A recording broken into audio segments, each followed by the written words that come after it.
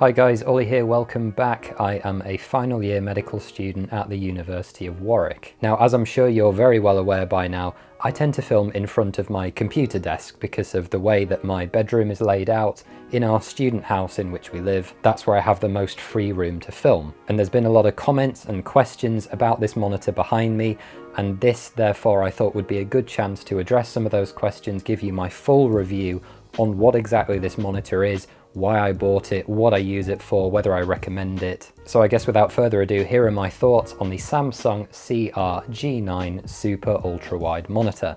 Let's start with the simply jaw-dropping specs. The Samsung CRG9 sports a Super Ultrawide 5120 by 1440 49-inch QLED panel running at 120Hz.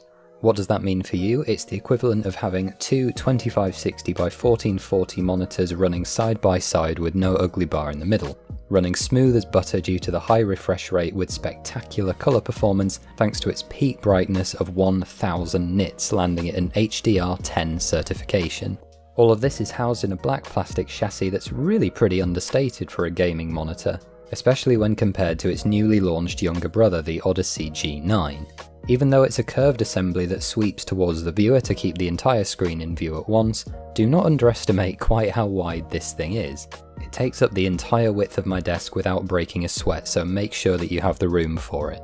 The stand is plastic as well, although in a brushed metal colour. It would have been nice if the stand were all metal, but given how heavy the assembly is already, I'm also thankful for the lack of extra weight. If we move around the back, you can see the selection of ports available, including two display ports, HDMI in and a USB hub, as well as standard audio pass-throughs. I would point out two things here. One is the lack of a USB Type-C port for docking and charging a laptop like you might see on competitor models from LG, and the second is that once you snap the port cover on to keep dust away from the inside of the chassis, your USB hub becomes almost inaccessible. So I'd recommend using this for things like wireless dongles or your keyboard that don't need to be removed. The stand also hides a couple more features, including an excellent cable shunt that neatly tucks away inside the column of the stand itself, as well as a hanger for your headphones that pops out of the back. And there's also a VESA standard mounting bracket for using another stand if you so desire.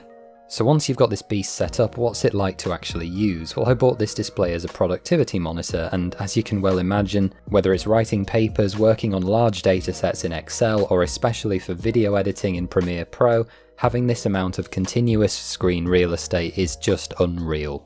That's not to say there aren't a few issues with using a screen this large. The inbuilt Microsoft window management tools don't cope well with automatic window snapping, so I recommend installing WinSplit Revolution, a free tool that lets you create keyboard shortcuts to set custom snapping protocols. And personally, I have this set up for 3 or 4-way splits depending on what I'm doing. But I suspect the real questions here are more to do with the media and gaming experiences, and let me reassure you that they're nothing short of amazing. With a colour profile and viewing angles like this, the immersiveness that you get from the wraparound panel is second to none.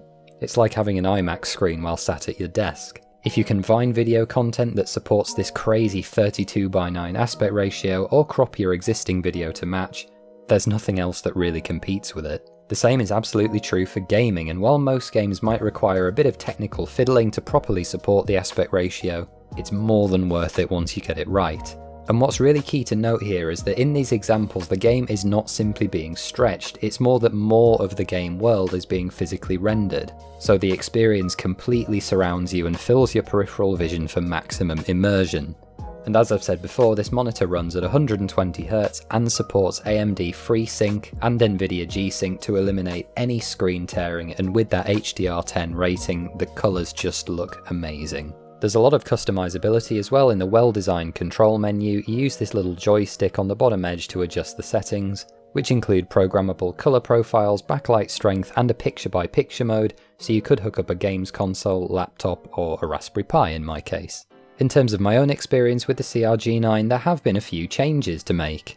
I've had to pick up some separate speakers, these little creative pebbles, as the monitor does not have inbuilt speakers of any kind. but I also have had to pay a lot more attention to my posture and lining up the monitor correctly with my physical position. It's tempting to want to turn your head and crane your neck to see everything, but if you are positioned properly, you really don't need to do this. But now guys, the time comes to address kind of the big elephant in the room with something like this, the price. At a little bit over £1,000 brand new for something like this is the price of a used car. And I really had to go significantly out of my way to be able to afford something like this.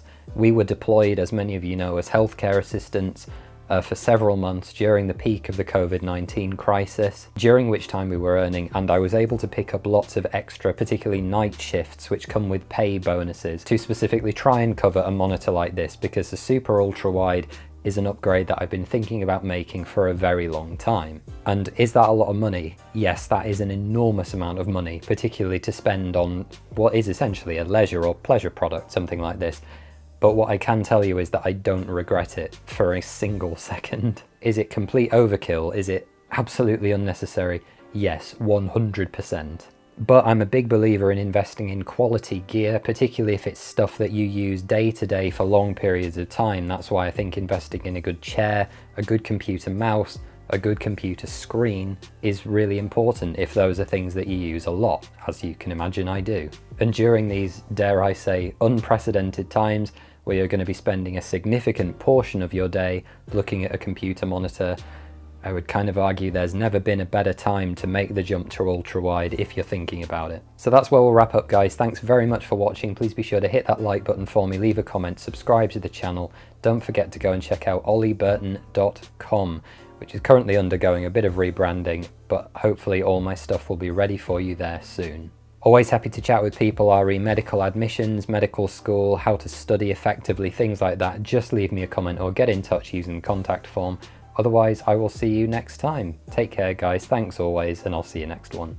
Thanks so much for watching, guys. As always, there are 3 main ways you can support the channel. The first is by liking, commenting, sharing, and subscribing. That helps me out more than anything else. The second is you can buy me a coffee using my Ko-Fi link, which will keep me awake during the editing process. And then third is you can use my referral code to save 10% off your Complete Anatomy 2020 subscription when you use the link in the description below. My favorite anatomy learning tool, and I use it every day. Otherwise, guys, take care, and I'll see you next time.